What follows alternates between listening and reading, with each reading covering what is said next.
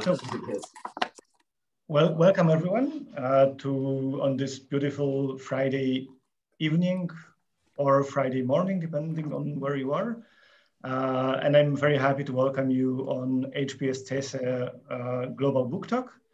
Today about Natalia Aleksiun's book, Conscious History, Polish Jewish Historians Before the Holocaust. And I'm very happy that, first of all, Natalia joins us from Vienna, where she's now a fellow at Imre Heritage College. And we also have two commentators, Naomi Seidman from University of Toronto and Marcin Wodziński from the University of Wrocław.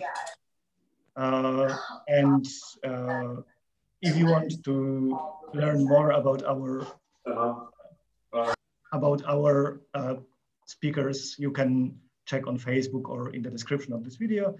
And without further ado, I will now lend the floor to Natalia to present her book.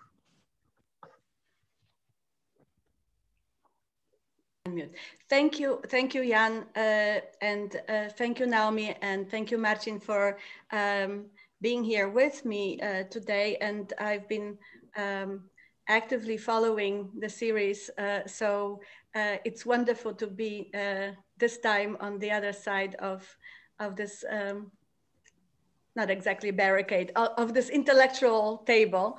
And let me share with you, just to get us started, because the book is out next week or so, just to give you a taste of what this story is about, and we'll then have a conversation about it. So the book, Conscious History, looks at Polish Jewish historians as a cohort. It's a collective biography, but it's also a story about knowledge production, knowledge dissemination, the meaning of historical knowledge to those writing it, to those who cite it, and to the broader audience interested in the Polish Jewish past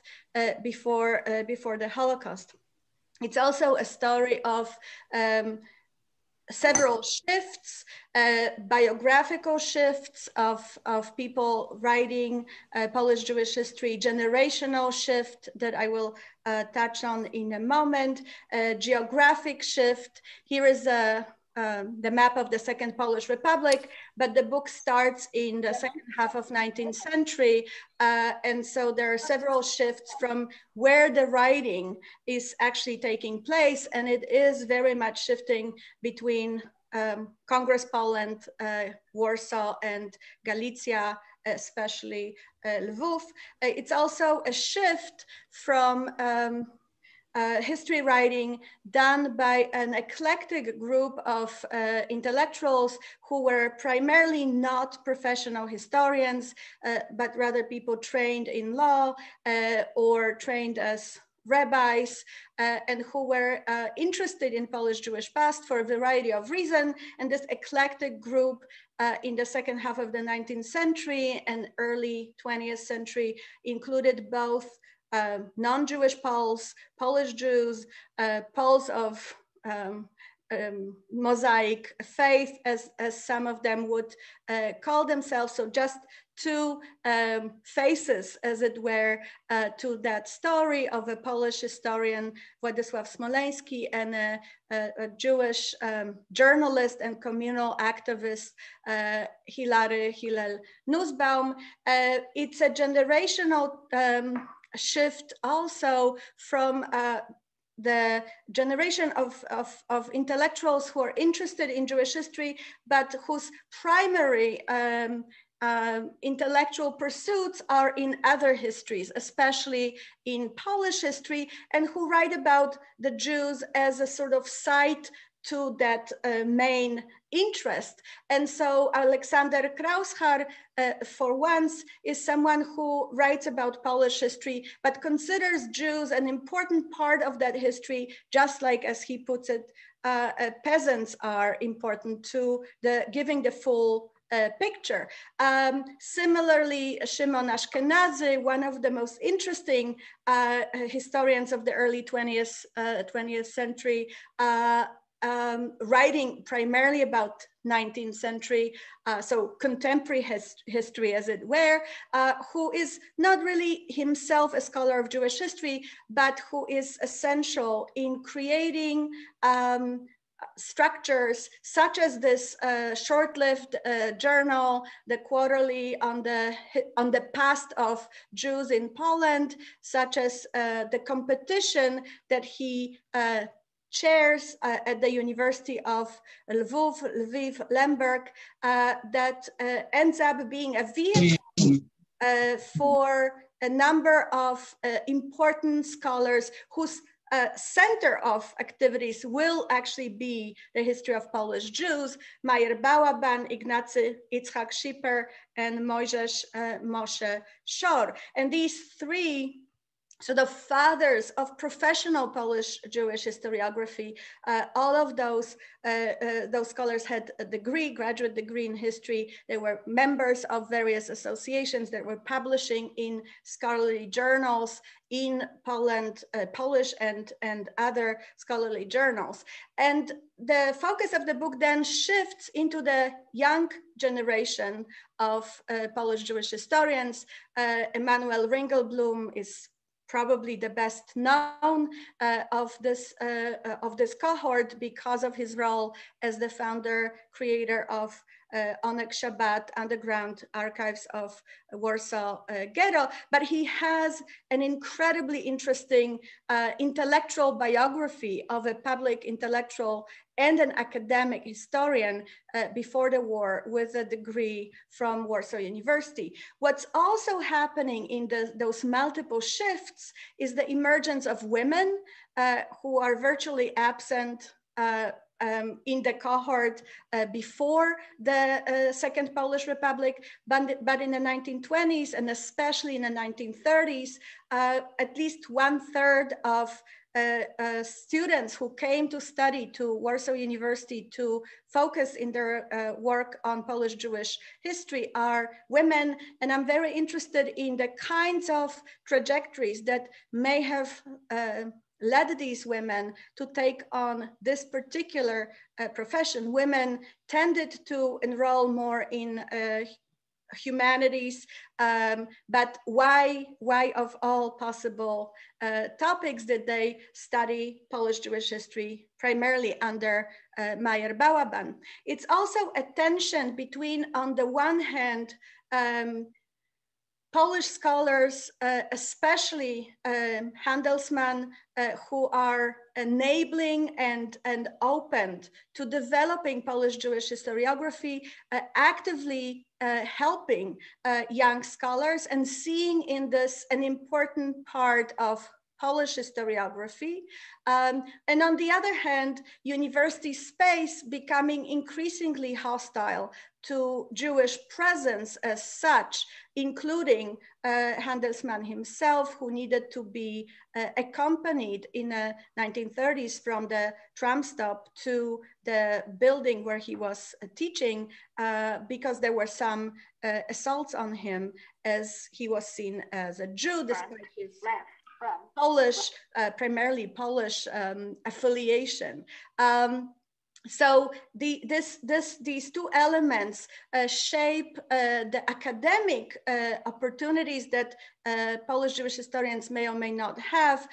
Among this tension is also the result in a sense of Jewish community that they need to create their own institutions for enabling the development, the flourishing of all kinds of intellectual pursuits, including Jewish history. And this is especially done in that building that is now Jewish Historical Institute in Warsaw, but was the Institute of Judaic Studies, which opened in 1928.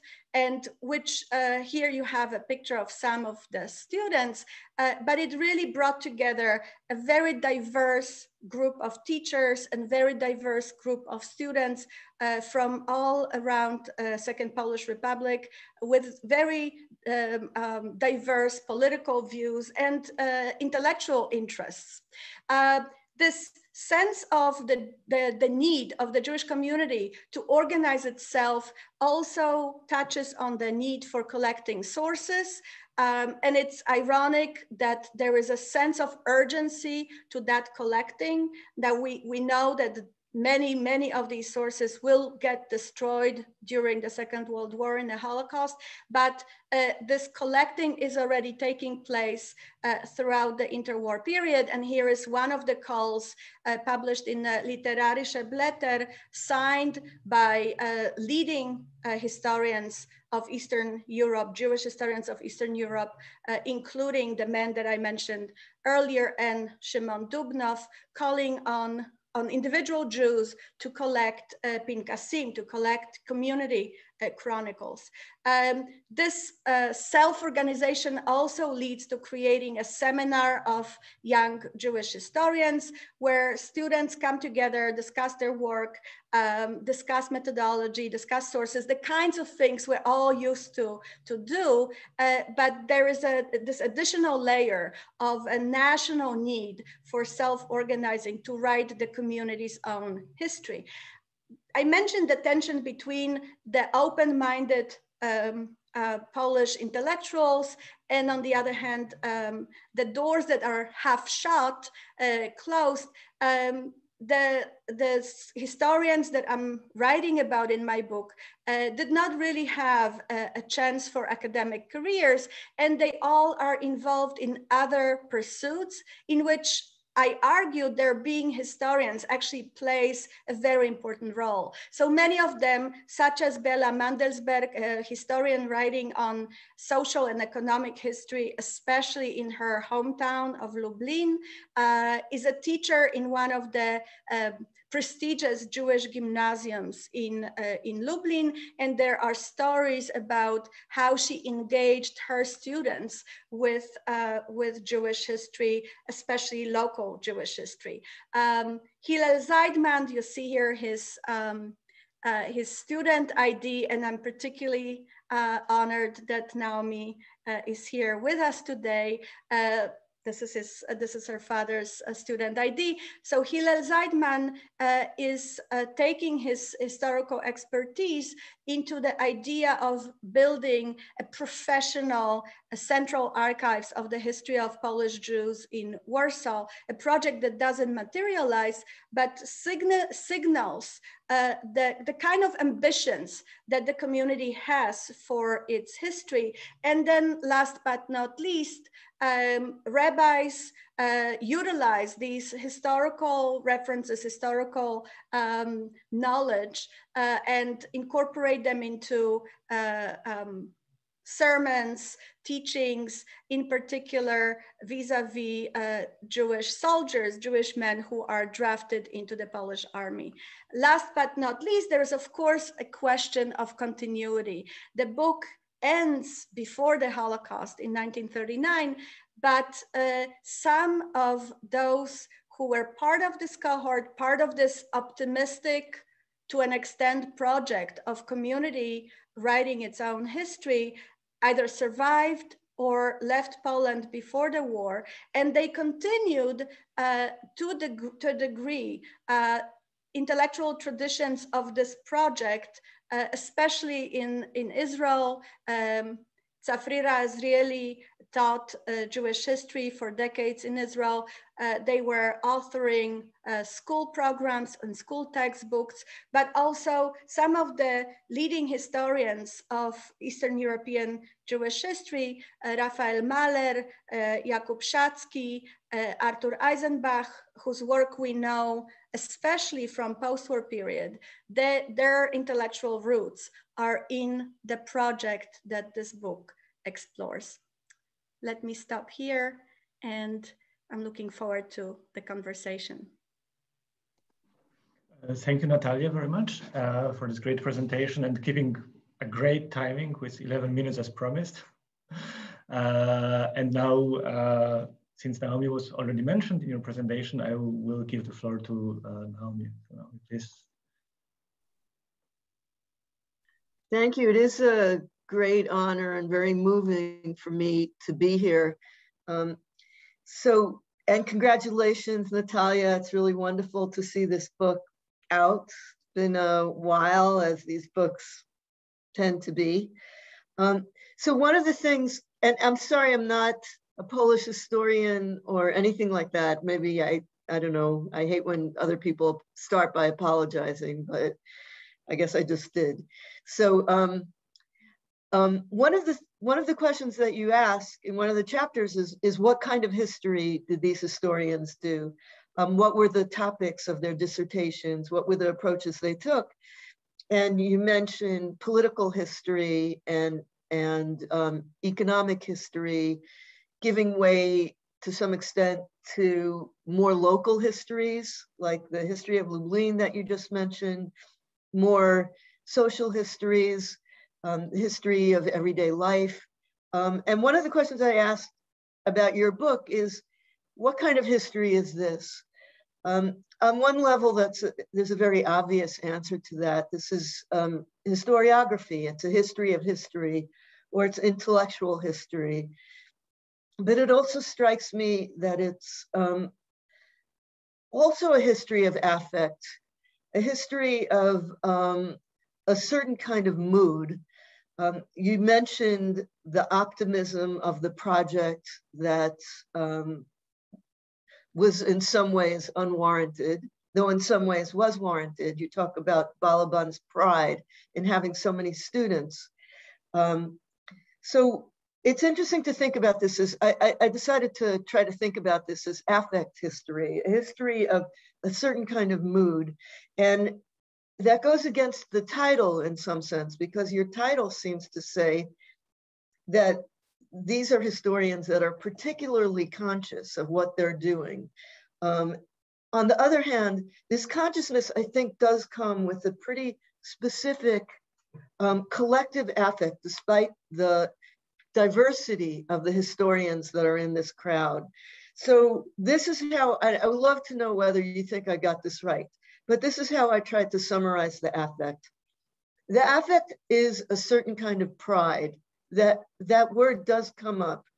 And the pride is of a kind of at-homeness, the longevity of Jewish presence in Poland, the sense that there's so much to be studying, right? All these people say, this is neglected and that is neglected, and there's so much.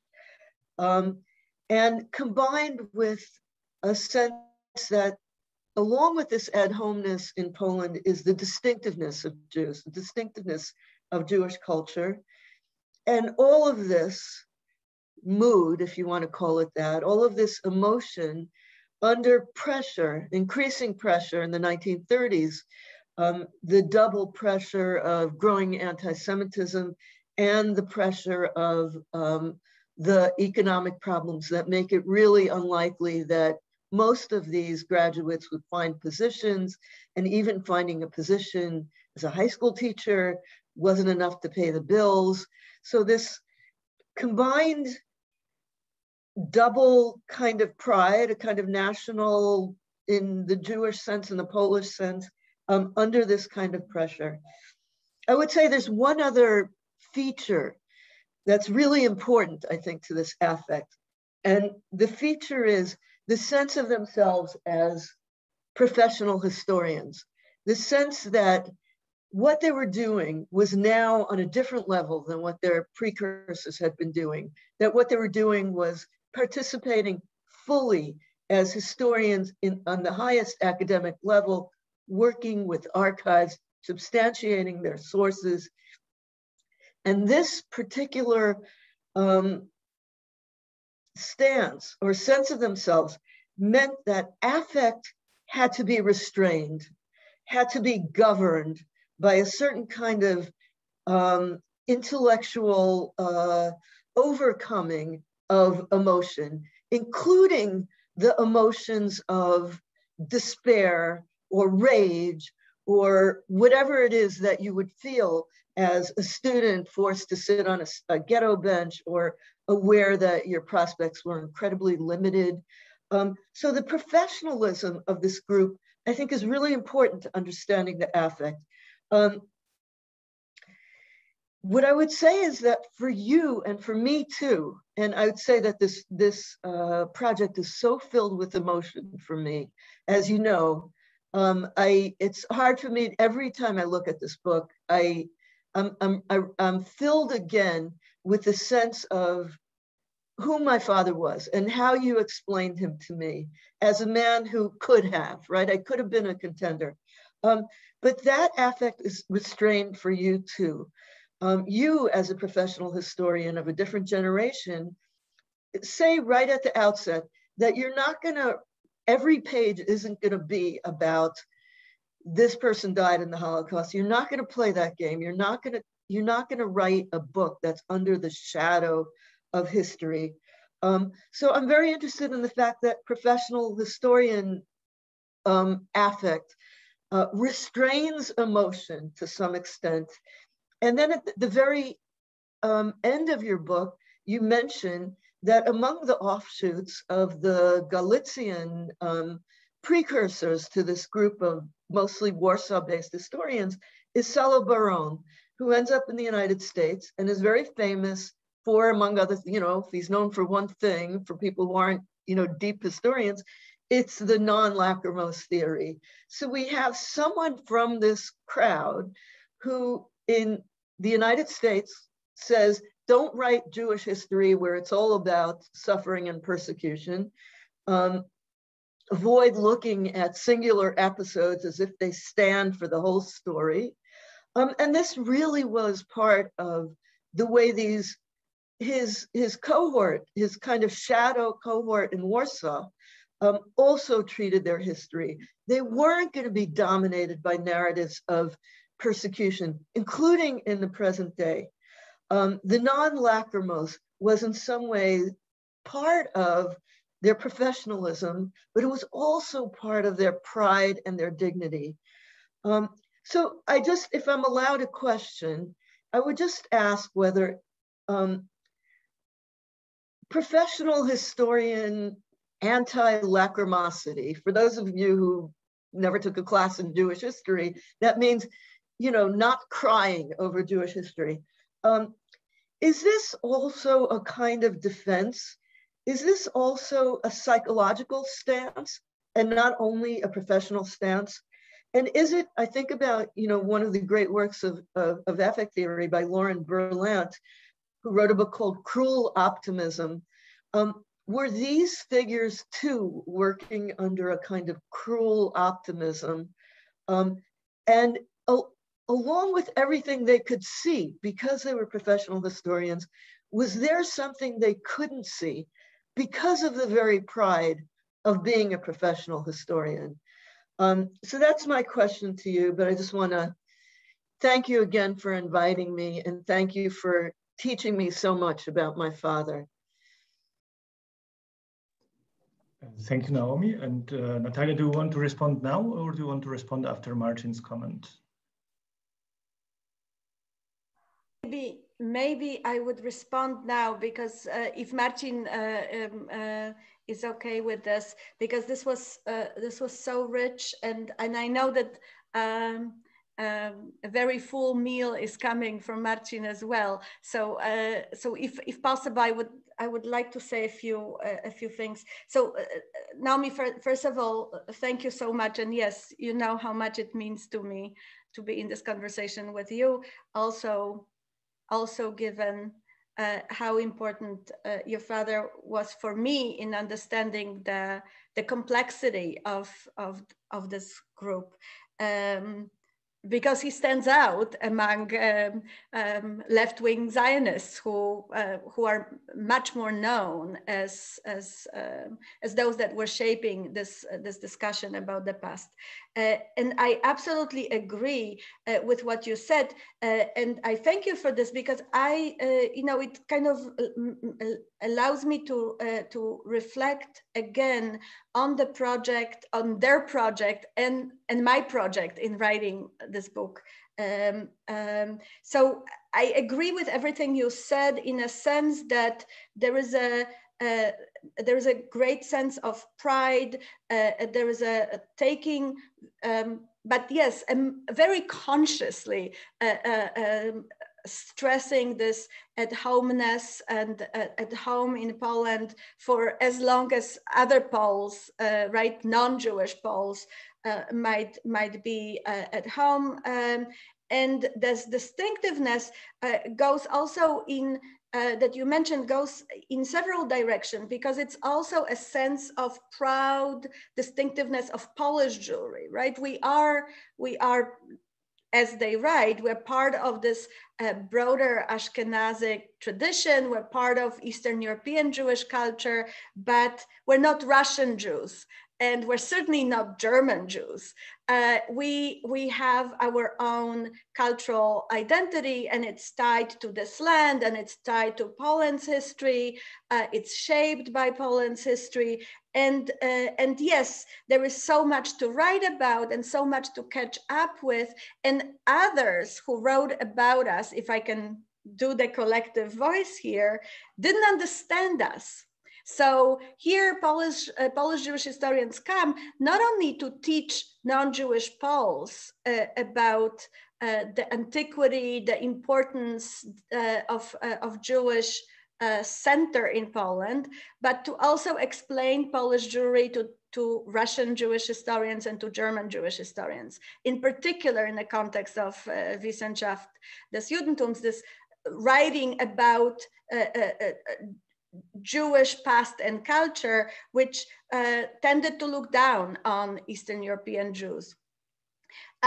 So all of this, yes, is truly, and I think that this is why it resonates. And the book is actually arguing that this project is far more than an intellectual project of, I don't know, 100 university graduates, that this is something that resonates with the young generation of Polish Jews, because they need that kind of reinforcement, emotional reinforcement, and factual reinforcement. So when Jakub Szacki writes about the role of Jewish historians after the war, he talks about them being the ammunition bearers for the Jewish masses. So this past becomes an ammunition in a struggle for rights, in a struggle for civic recognition of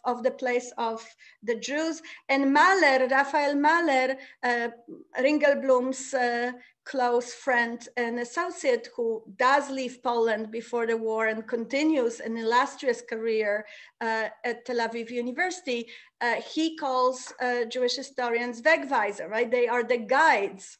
So I think that that you just nailed why this history resonates, because it is not purely factual. It is rolled with emotional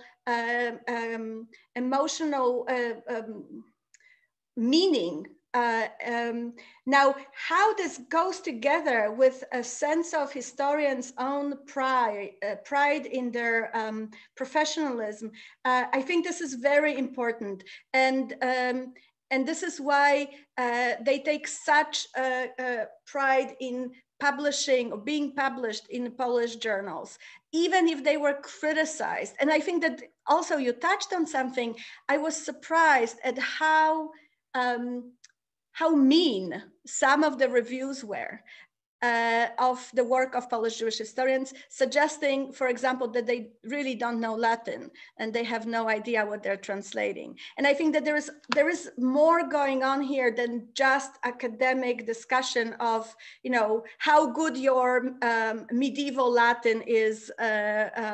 This is whether you belong to this ivory tower club of professionalism or not. But as you were talking, what also became apparent to me, although the book is not written with the shadow of the Holocaust, or this was really a very conscious effort on my part, not to overwhelm the text and my encounter with these women and men, but I think that it returns after the war in Jewish historians' discussions about the need for objectivity in writing the history of the destruction. And these are historians that come from this project, such as Philip Friedman. I think there is an interesting line of continuity of, and they write about it, even though our hearts are full with sorrow, we need to restrain ourselves because we are professional historians. We have tools, we have methodological approaches, and this is, after all, an academic project. So I think you actually created one more bridge for the question of continuity that matters. Now, in terms of my own effect, I'll just say that it was an interesting trajectory, because I guess as a professional historian who took on a project until I almost finished it, I absolutely insisted to myself that this was a purely academic project and that it had nothing to do with some kind of a factual challenge. But it is obviously profoundly personal, also because I studied with people who had studied with people that my historians had studied with. I went to the same library. I looked at their student files in the university where my own student file is deposited somewhere. So yes, there is a degree to which this is somewhat of an emotional project of very conscious discussion of this cohort and their encounters with history writing. Thank you, Natalia. And just before I will turn to Marcin, I wanted to say that if someone has a question from the audience, please put a question mark or a Q into the chat so that we know that you have a question. And now I'm turning to Marcin, please. Thank you. Thank you very much. Thank you, Natalia, for your presentation, and Naomi for the comments and question. I will follow the same pattern and I'll start with some explanation how I see importance of this book. This is a great book of great importance. I want to say why I believe it is so. But since I'm from Poland, East European, I need to complain a bit too. So I will finish with 3 questions that I want to bring some new perspective for you, Natalia, to reconsider. And this is actually continuing our discussion we had before, and I'm sure we'll have much more to debate about this very important book. So, as I say, the book is extremely important, and I see at least 3 main areas at which this importance can be captured. First, it shows Polish Jewish history, as somebody said, distinctively Jewish and quintessentially Polish. It's possibly the best example of what you can do with integral history. You don't write history of Poles and Jews separately, but you show the Polish Jewish history that is actually in one. You cannot separate it. You cannot write, you couldn't have written this history without Poland, and you couldn't have written the history of Polish History Department without this part, right? And this book is showing how strongly they are interconnected. And this is possibly one of the best, or maybe the best example of what you do with this concept of doing history. And I will not quote Kuba Goldberg here, no worries, all we know the quote, but this is how it fulfills itself. So I see this is the first one. Second one, already mentioned here, Naomi pointed to this, Natalia also, David Mayers pointed to this issue also a week ago or something in discussion with you, is about this connection to Wissenschaft des Judentums. And the history of Jewish historiography in kind of a dominant perspective is oversimplified by the perspective of kind of dominant influence of the Wissenschaft des Judentums and all other developments happening in the 19th and 20th century in the shape of this giant intellectual endeavor. And your book is showing there is obvious contact with German tradition, but it's not only independent in the sense that we in a parochial way do it different, but it is fully autonomous in kind of intellectual maturity. And that's something that is extremely important and is also corrective to our understanding of history of Jewish historiography in this sense. And third one, which is connected to the above two, is about showing great importance of innovative nature of Polish Jewish historiography, especially if you go into the aspects of methodologies, which will refer to my questions to you later on. But if you look on methodology of the Junger Historiker, and if you ask how innovative their use of Marxism was, what kind of new questions it brought for them, right? Is Bauerban innovative or he's not? If you look at certain elements of his method in separation, say the beginnings of the social history, interest in material history, interest in art history aspects, everyday history, everything you can find before Bauerban. But he's maybe the first one, and surely the first one in Jewish history, to put them together into one integrated narrative. And to me, this is kind of a synthetical, kind of a new way of looking on the historical method that is very unique. And it's at the same time, it's very different from what this new cohort of Junger Historiker develops at this, a bit later, right? A generation later. They in contact, he's their teacher. They are methodologically very independent, but at the same time, they refer to something that I believe was methodologically innovative. So I think your book is showing this innovation. It shows how important in developing new concepts of how to do Jewish history or how to do history in general could be. But as I say, I'm from Eastern Europe, so now a bit of criticism, right? A bit of, but actually it's not a criticism. I want to ask questions about how farther from the book you could go, right? And the first one that I already mentioned to you before is about putting boundaries. And the most obvious boundary that you put in your book is historiography. It's in the title of the book. You do it historians, but you do it by our standards, by standards of people in the 21st century, that we are different than ethnographers or art historians. We have different methods, we have different workshops, we have different research questions. But then the beginning of the late 19th or the beginning of the 20th century, it is not. Ethnographers is not a different species. It's the same group, the same cohort of scholars. And if you don't put in the same group Bauerban and Lilienthalova, if you don't put Segal, if you don't put Henryk Lew and all other ethnographers of this time, you get your picture that is not complete in a sense. And Lilienthalova is the best to mention here because it leads me to my second question about women.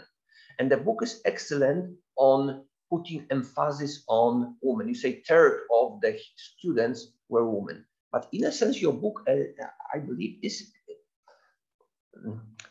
not doing justice to this third in a sense that it is kind of compensatory because it's showing how important they were, but it does not show oppression put on them because you say third of them were female. But my question is, how many of the articles published by this cohort were by women and not men? How many positions within this group or outside were held by women? So in other words, it's not only about how many there are there, but also what is the internal and external structure of women within this circle. And I think this group is to a wide extent replicating the same leaking pipe scheme. The more prestigious positions, the fewer women they are there. So in this sense, this is not exception. Even if they are numerous at the bottom level, they are not so further on.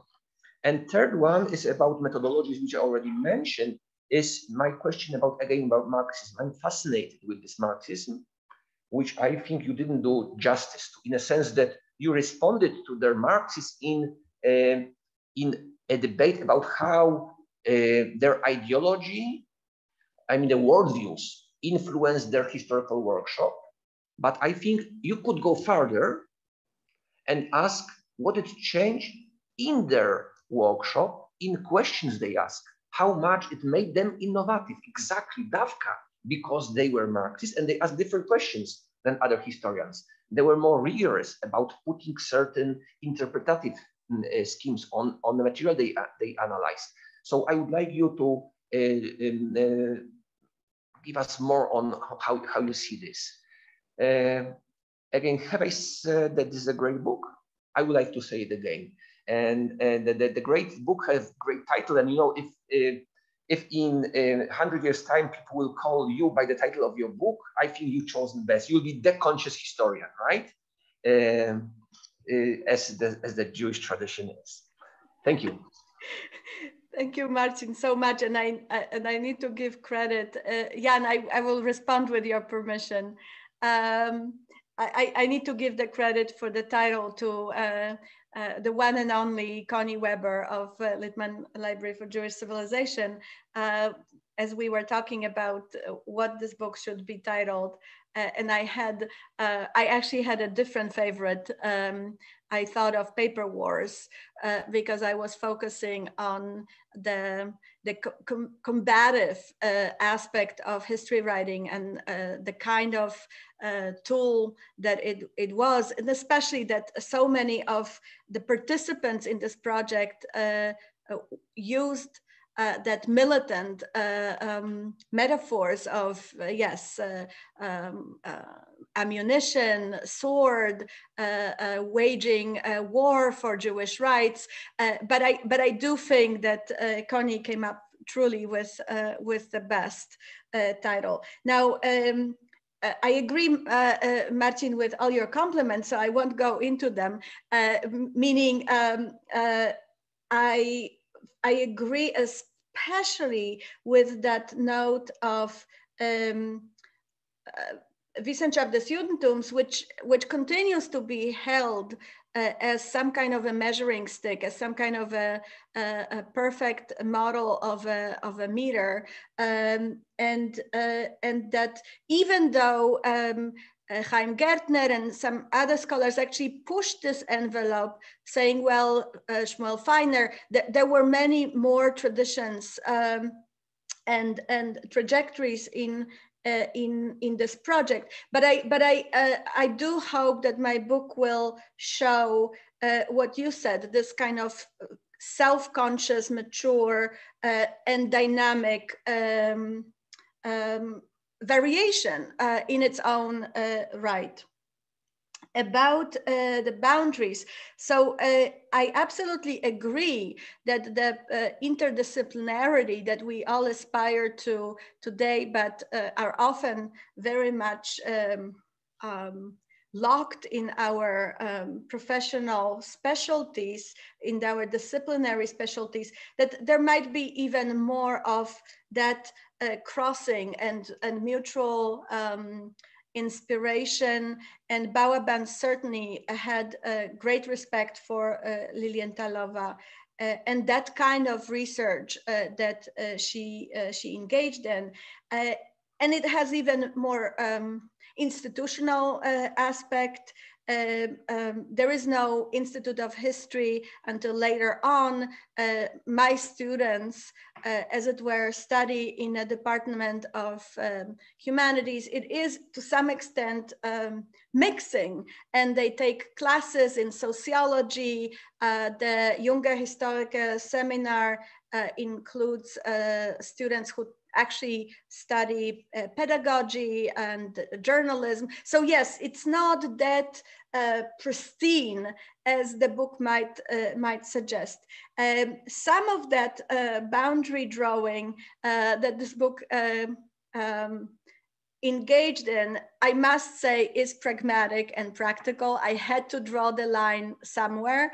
And just like the question of the conversation and the mutual intellectual influence of ethnographers, I was very interested in what sociology does for this literature, especially for the students interested in writing truly contemporary history, meaning early 20th century history.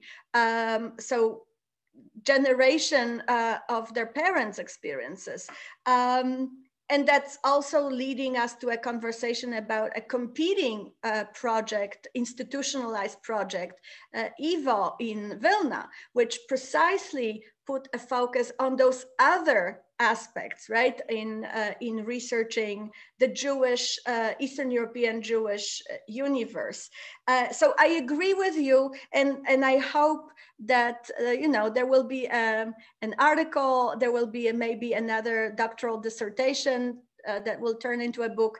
Karolina Szymaniak, who works in your fantastic institute, and Anna Engelking are working on this integrated history of ethnography in which Jewish, Polish, ethnic Polish, Belarusian scholars of that generation are collaborating, engaging in conversation. So there's more that needs to be done, and I admit that I drew the line somewhat artificially. About women, you have absolutely right that the book focuses on noting their emergence as a very new cohort. And to the best of my knowledge, this is again a conversation with David Myers and possibly another book that may get written. There is no parallel in that kind of cohort, let's say among German Jews, of an influx of women who want to pursue German Jewish history. So as to their marginalization, I must say, I simply didn't have the kinds of sources that would allow me to discuss it as well as it should be.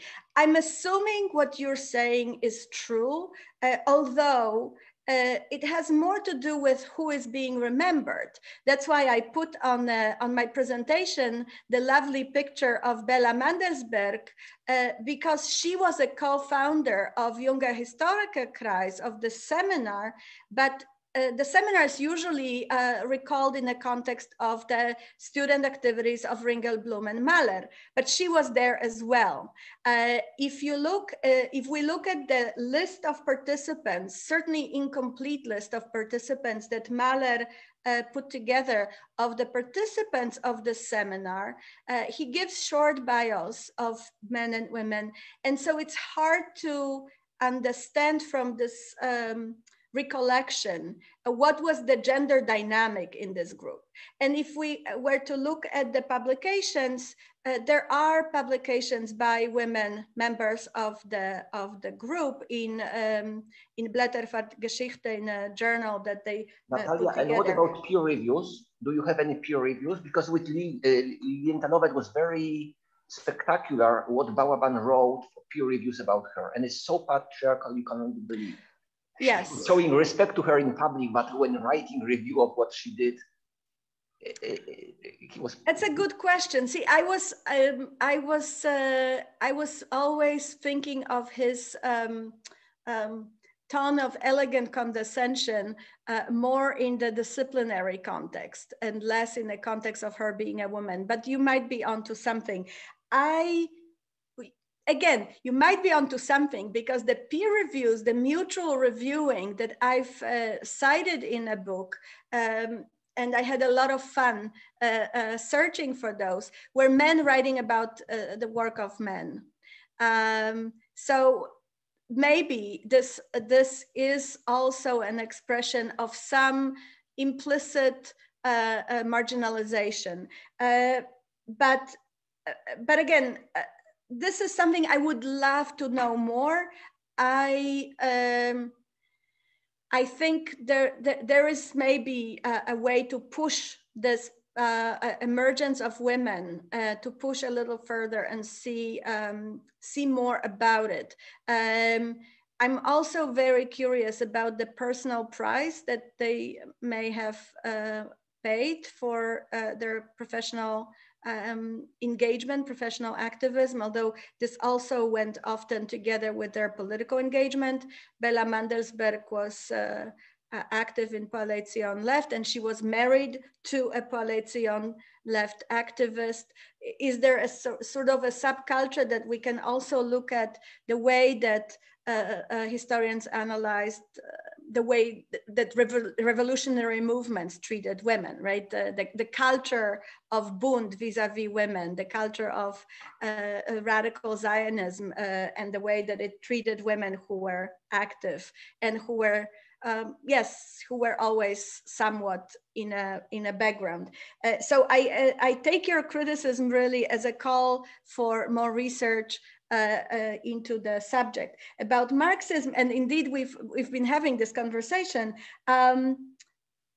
I do think that that it changes a lot. This is what pushes research into inequality, into class conflict, into, back to what Naomi said, this non-lachrymose vision of Jewish history on the one hand, but also not apologetic vision of the Jewish past internally, right? That this is not all beautiful kehila and autonomy and organizations and various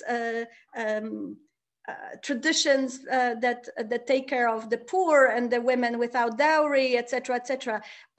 These are young historians who are revealing deep tensions, revealing hard lot of Jewish craftsmen vis-a-vis community elite, etc., etc. I think that where I sort of allowed myself not to go deeper into it was, and it goes back to what you mentioned first, this Polish Jewish historiography being profoundly integrated, even if there was a structural anti-Semitism, because Samuel Kassow, in his fantastic book on Ringelblum and the making of Onek Shabbat, pays particularly close attention. I believe that the title of the chapter is Borochov's Disciples. And he pays close attention to how Ber Borochov's writings, including his Marxism, how it reflected into the work of Ringelblum and other young historians. So I was actually particularly interested in showing that they are just as much disciples of Handelsman and Stanisław Arnold. So I was pushing this this analysis into the discourse of intellectual stimulus coming from Polish historiography. But you're right, Marxism is very, very important, especially in the 30s and especially in the context of the profound economic crisis on top of political crisis that Naomi mentioned.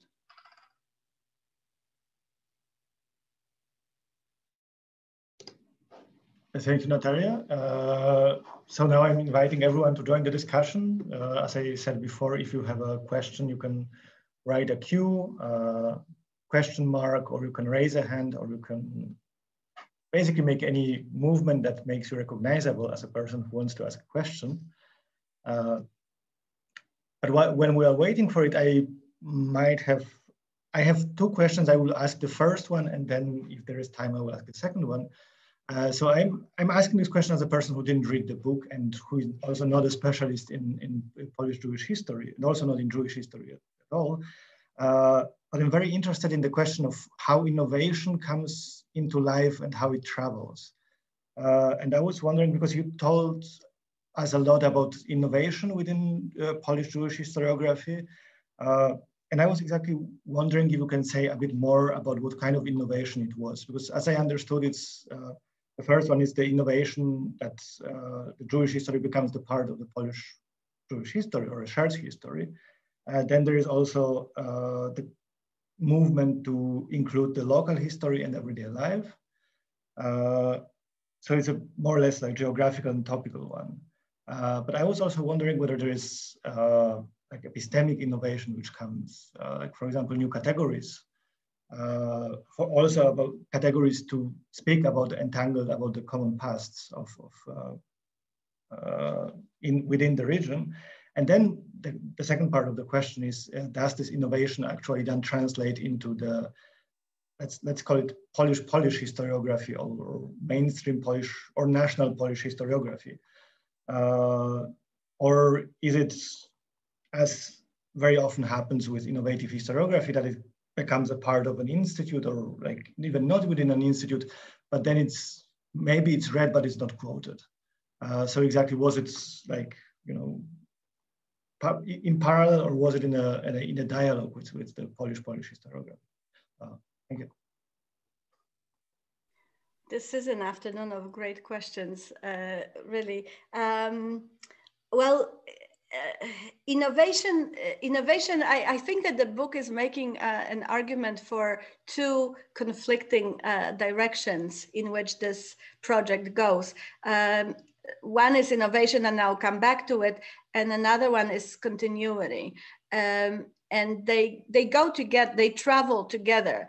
The scholars active in the interwar Poland are certainly aware of what had been written, they're critical of it, but there is a surprising, to me, degree to which they continue some of the important lines of, especially what you and Marcin and Naomi had mentioned, this inscribing Jewish history into Polish past, this constructing of Jewish at home over the centuries in Polish lands. And this is something that that had been alluded to from the onset of this historiographical project.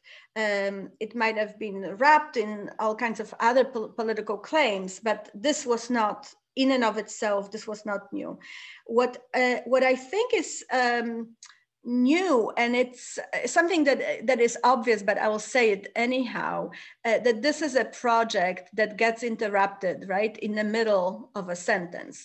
It doesn't come to a closure because, you know, historiography goes to another into another cycle, that there is another big project that these men and women take on. So I'm a little bit here performing a surgery that is interrupted tragically and artificially. Even if there are survivors to this project, then many of them after the war will write about the Holocaust rather than about 17th, 18th, 19th century Polish Jewish historiography, Polish Jewish past. But there are three things that come to mind to me as innovative or experimenting with.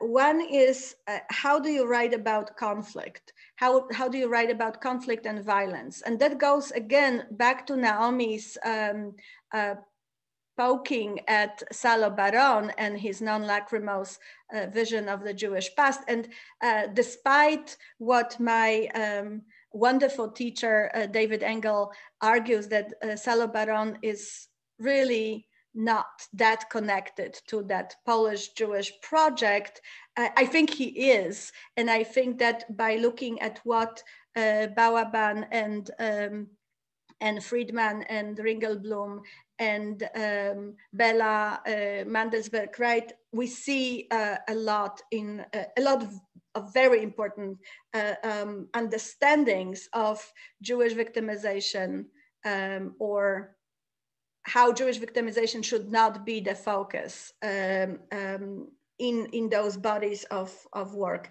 So what is interesting is how these Polish Jewish historians take on subjects of conflict, of violence, of anti-Jewish violence, and how they work these incidents.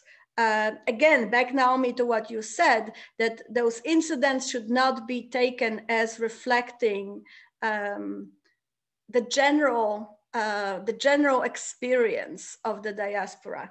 And this is very similar to, I think, how many of historians of Jewish diasporic experience have been writing about it in the 1990s and since.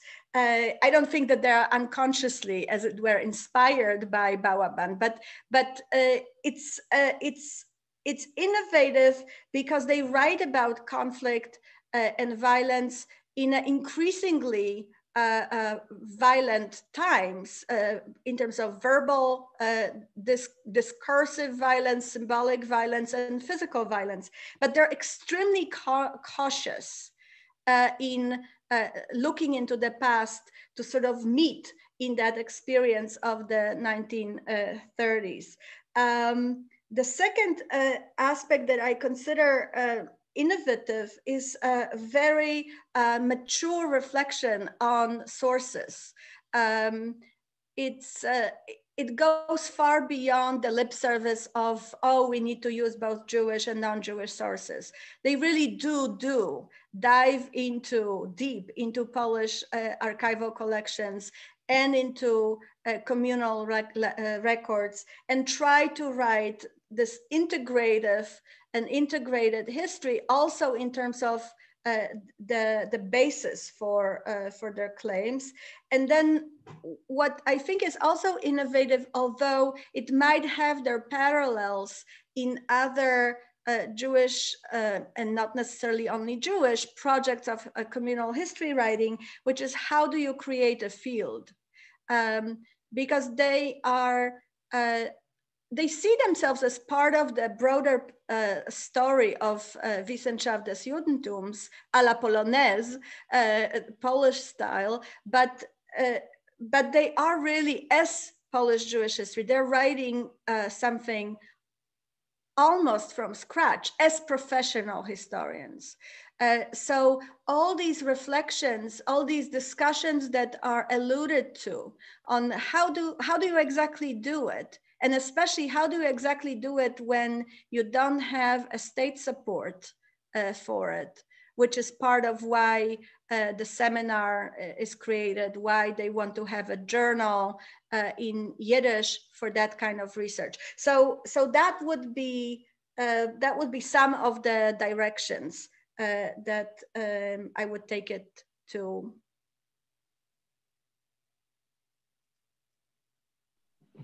Thank you. Still waiting for questions from the audience, and no pressure. And also Naomi and Marcin, if you have questions, you can also add them, of course. But if there is no one who wants to add a question, oh, we have Jan Rybak now. So please, Jan. Yeah, thank you very much for this fantastic talk. I have two questions mainly. So the first would be, and you mentioned that briefly in your last reply, those who survived the Holocaust and continue to work as historians, you mentioned that they are shifting their attention towards working on the Holocaust itself. Do they reflect on their earlier works? So I'm thinking, of course, about David Engel's book on the historians of the Jews and the Holocaust. What about them, the people that you're working on? Are they reconsidering their findings about earlier Polish Jewish history in light of the Holocaust? And the second question would relate to the international context of the time. So you mentioned that they situate themselves to a large extent, or they relate themselves to the Wissenschaft des Judentums, but also in the 20s and early 30s, in several countries, you have these other waves and historiographic debates. For example, the discussions over the Annales schools in France and so on, and other questions, social history becoming more important. Are they relating to these international discussions, or generally are they relating internationally to other scholars in other countries? And If so, where to? Is it to the US? Is it to Germany before 33? Is it to the Hebrew University? What are there? Is it to the Soviet Union in some cases? So is that, yeah, how do they situate themselves, or are they situated in an international scholarly context? This is these are great questions, and I know that I should not take another hour with this, but let me just point to some elements. So with regard to rethinking of that body of literature from the perspective of their experience, I haven't found any explicit revisiting, not in terms of published work and not even in private correspondence. I had looked at Michael Gelber's collection and Philip Friedman's collection, and they were engaged in a conversation on a page with this entire community, as it were, that became scattered internationally. Some staying in Poland, some leaving, some living already abroad before the war. It's more an issue of a sense of calling that is something that they cannot put aside. That this is particularly strong in the case of Friedman and Eisenbach in their correspondence. But not everybody falls for it, as it were, right? I mean, Mahler continues writing about Hasidism and Haskalah. He does not become the historian of the destruction. It's a great question. I don't think that anyone does that kind of accounting for, I was wrong in my optimism, right? We should have, there should have been more of the lacrimosity. In fact, again, this is back to Naomi's great question about affect and objectivity, and that kind of restraining oneself as a professional man / woman. In fact, I think that a lot of in this project of writing the destruction, writing the Khurban, is of the keeping in mind the Gentiles who helped, keeping in mind the good things that happened, not in terms of the Holocaust, but the gestures, the assistance, the people who resisted the temptation of profiting from. So it's very restrained. In that sense of, giving an objective view of what happened, rather than using history as a venue for personal mourning and rage. Again, back, Naomi, to your vocabulary of affect. But this is a great question, and if I ever come across this reevaluation, this would be very interesting to see.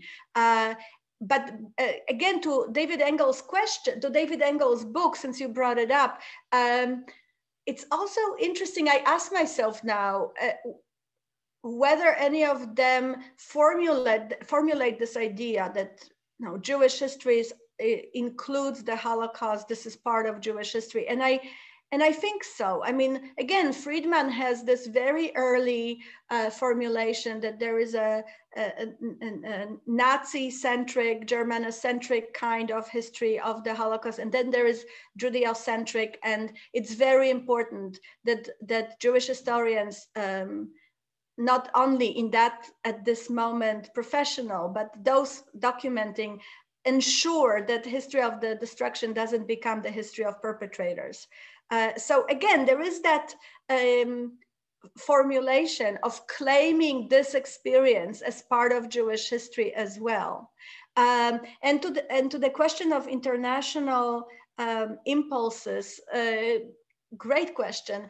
I don't know really again, would be interesting to look at the material with that question in mind. I don't remember seeing much of a discussion about American context. I think that the Soviet context is very problematic, and back to Marcin's questions about ethnographers, you know, some of Jewish ethnographers learned the hard way that any kind of intellectual discussion across the eastern border can easily be then used against them, accusing them of communism. So I think that there would be a great deal of restraint in expressing this in writing. I don't have the protocols of the meeting, so I can only work with what has been published.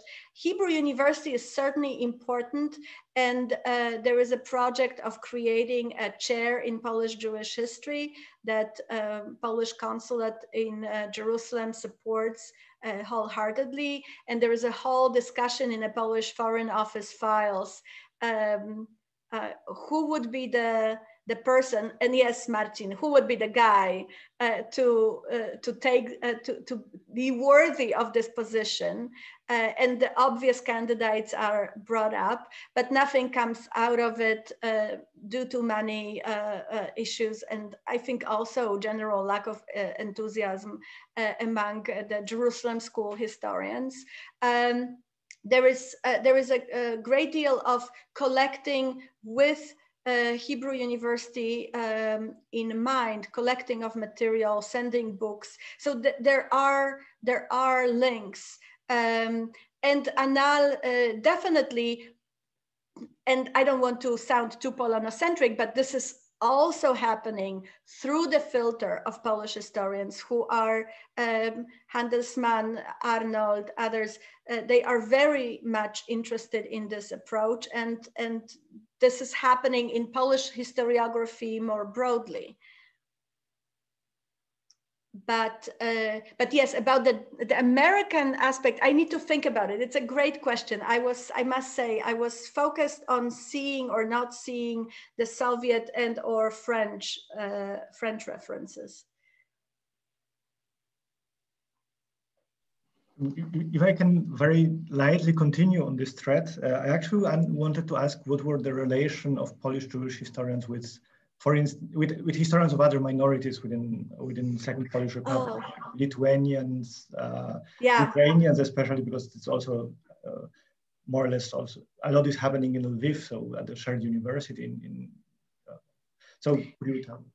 Yeah, well, another great question, and another great question that I wish I could say more. I was very interested, especially in the relationship with Ukrainian historians, because of how many of those men and women are from Galicia.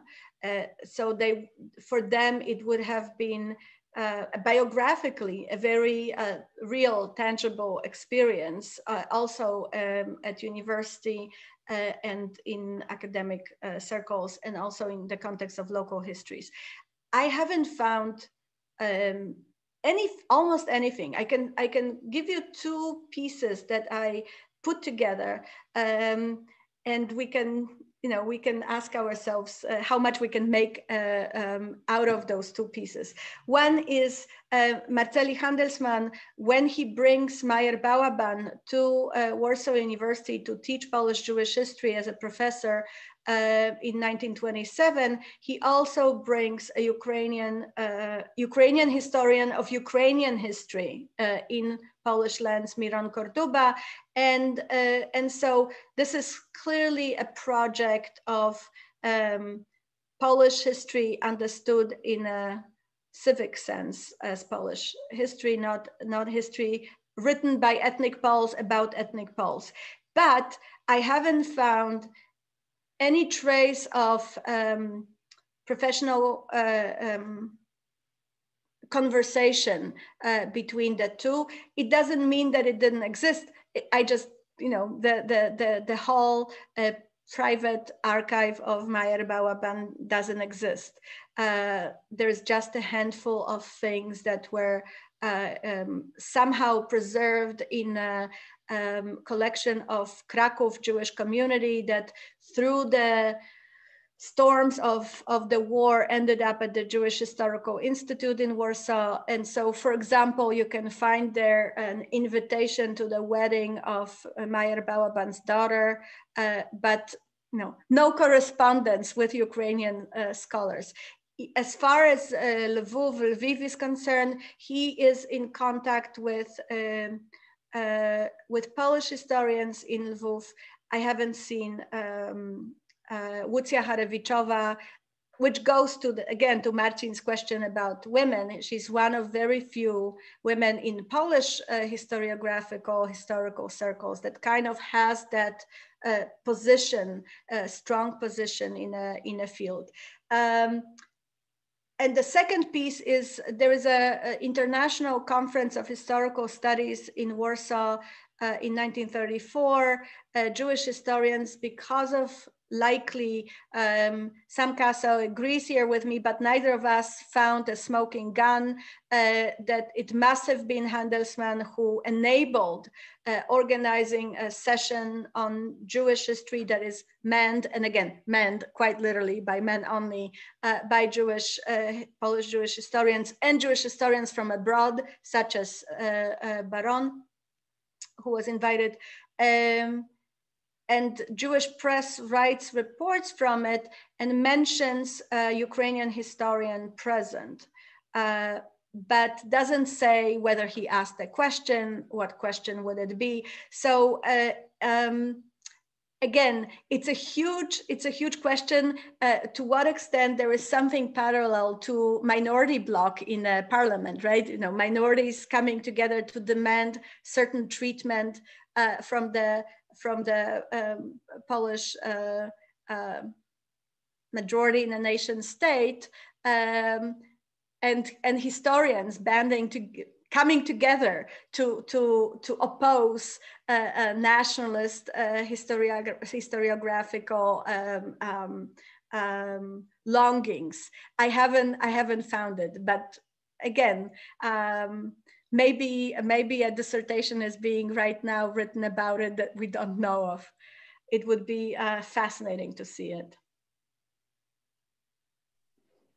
Thank you. Yeah, I mean, I do also hope that dissertations in this direction will be written. I mean, I know that the Polish historiography, the Ukrainian historiography in Poland is now getting more interest, and hopefully something will come in this direction. And now we have another question from Cornelia Concho. Good evening, thank you. You mentioned a couple of times the lacks and gaps in archival material, but I'd like to ask a question in a positive way. What was the most surprising archival finding that you came across? Oh, thank you for this question. This is great. It gives me a chance to actually bring something that is connected to a lot of the conversation we had so far. So in the Central Archives of the History of the Jewish People in Jerusalem, the archive with the longest name ever, in a collection of Michael Gelber, who was another Galicianer, well, in his case with a degree as well from Vienna. I found a calendar, and here I need to thank Rachel Manekin, who made me aware of its existence and made sure that I was able to see it. So this was a calendar from Gelber's visit to Poland. Gelber, after his immigration, aliyah to mandatory Palestine, was working on behalf of Keren Kayemet, Jewish National Fund, and he was traveling to Poland to Schnorr to get Jews donate for the Zionist enterprise. And on one of his visits, now when he went, he noted in the calendar, I guess the way we still do, I'm still using a paper calendar, probably the last person, whatever was happening. So he noted about his conversation with Bałaban, and that goes to the again, lachrymose past and lachrymose present, and optimism that is sort of running out of itself. He noted that Bałaban is feeling very down and thinks that the situation in Poland will very soon follow what's happening in Germany. This is obviously after Hitler's rise to power, and he thinks that, writes Gelber, that that Poland will make not only shechita, ritual slaughter, illegal, but will also make circumcision illegal, and that's it. But it gave me an insight into the kind of rethinking of the place and the future that the intellectuals were having vis-a-vis the increasingly dire situation. And this is something that didn't quite get to be expressed in writing. It also touches on what Jan asked earlier. You know, what kinds of histories would they have written in 1940, right, in 1941? And they were writing, but much of this work was destroyed. We know that Bela Mandersberg wrote in Lublin Ghetto. We know that Bałaban continued working, and in fact, there is an account of his secretary who was typing, he was dictating her the next book. So we can really only say it would be fascinating to see. But yes, this tiny calendar, I think, was my favorite find, and mysterious, because it's a kind of note that, you know, you wish he had written a little more. You know, can you please give me a quote? Don't just say Bałaban thinks. A quote would be lovely, but it was interesting to see it. Thank you, Natalia. And since I saw that Irina turned the camera on, I suppose you have a question? Yes. Hi, Irina. Natalia. This has been great, even though I had my picture on rather than I was listening intensely. I haven't yet read the book, but I will, because it sounds totally fascinating. And I have many questions, but let me just ask one. This group of historians that you've taken such a deep dive into, how unique do you think it was in Eastern Europe, Eastern Europe, let's say, east of Germany? Do you think there is such a rich, generationally structured, gender structured, school structured group? Probably, I mean, as I'm making my question, I'm already envisioning the answer, as there was in Poland, in Hungary, or in Romania. And so I'll tell you just a little bit of what I'm thinking. Of course, the Polish Jewry was so much bigger than anywhere else, that probably that and the sort of the cultural richness of Polish Jewry may have had something to do with the historiographic landscape as well. But I'm curious if you've thought about that sort of comparison. I thought about it, but just like with ethnographers, I had to draw the line somewhere.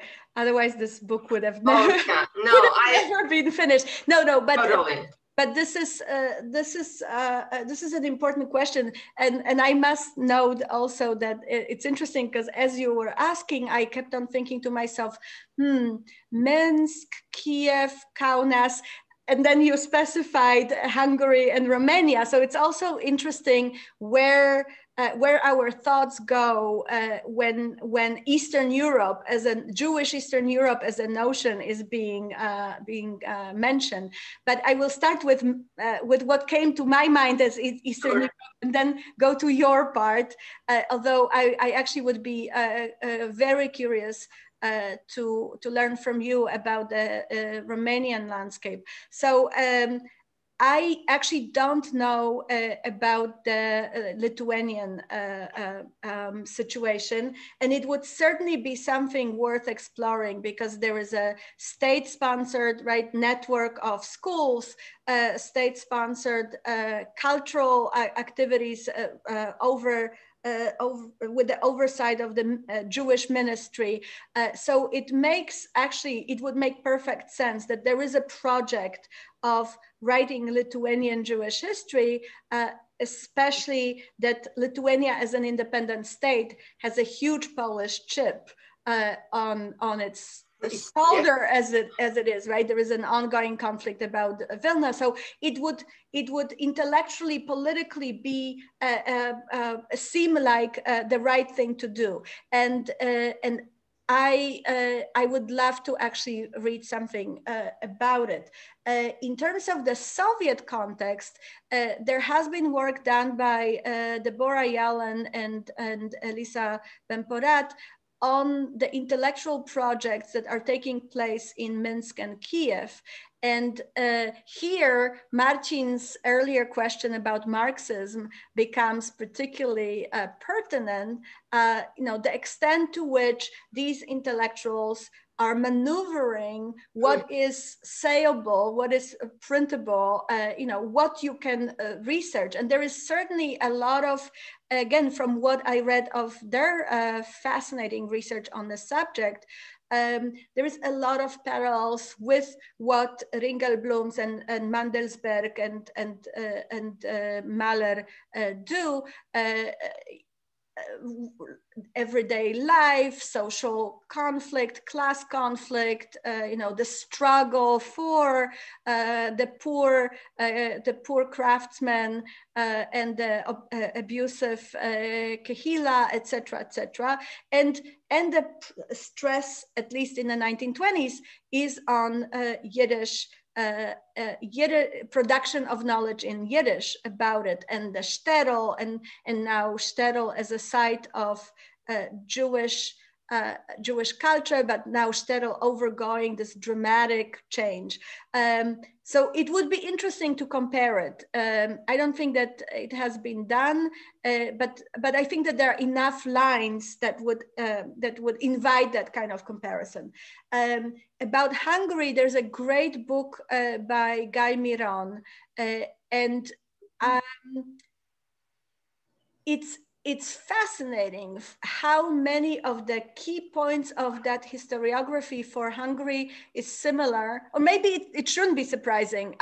It was to me, because the context seems, political context seems so different, but it is about inserting Jews into Hungarian history, this whole Magyar cultural affinity, and the contribution of Jews to, everything, right? To Hungarian struggle for independence, to Hungarian culture, to Hungarian economy, etc., etc. So this apologetic, presentist declaration of patriotic embeddedness in the past is very, very similar.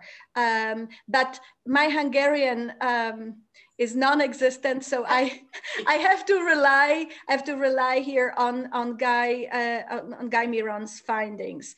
Now about Romania, this is really a question to you. I wonder if there is that kind of intellectual project, as Romania has now new borders, there is a new community to include in this account of the past.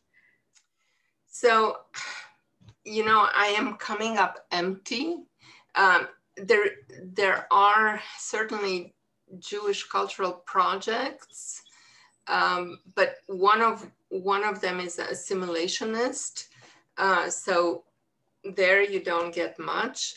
a lot of the historiographic projects of the Romanian historians are very nationalistic.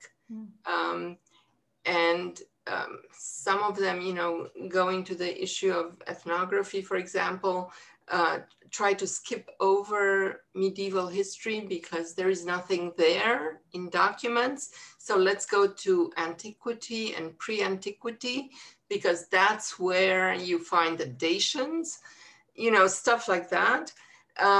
So I mean, this does not mean that there are not Jewish archivists and Jewish historians working in Yiddish, and you know, I'm just not aware of any modern historians who have done the work on that. And so that would be a fantastic project that could take yet another book that needs to be written. And could have your book as a model. No, but it would be fascinating to see actually whether there is any comparable idea for, and especially I'm thinking, you know, just again, just on a purely guessing level. There is a substantial population that has Galician roots, right? So whether or not this model gets imported across the border, I would love to have a historian take up this project. You're giving me ideas, but I don't have time. You have brilliant students, so. Thank you, Natalia. Thank you, Irina. I really hope that there are some students who are either listening now or will watch to the video, because there is I think I noted 5 or 6 ideas for books or PhD projects. Yes. Now, since we are slowly but inevitably running out of time, I wanted to ask Naomi and Marcin if you have any final comments. I don't. I said it's a great book, and I don't think there's anything more to say at this stage. I love this summary, Marcin. Thank you very much. My pleasure. I think when Marcin says something, he basically covers it all, which is, it's a good thing I went before him. Very nice to see you all. Congratulations again. Thank you. Thank you so much. And thank you everybody for coming when the world is coming back to activities beyond Zoom. And thank you, Jan, for the invitation. Yeah, thank you also, Natalia, Naomi, and Marcin for the discussion. And yeah, exactly. If you have more questions, please buy the book, which is there exactly behind me. And hope to see you soon, either on Zoom or hopefully live in the next discussion. So thank you very much. Bye.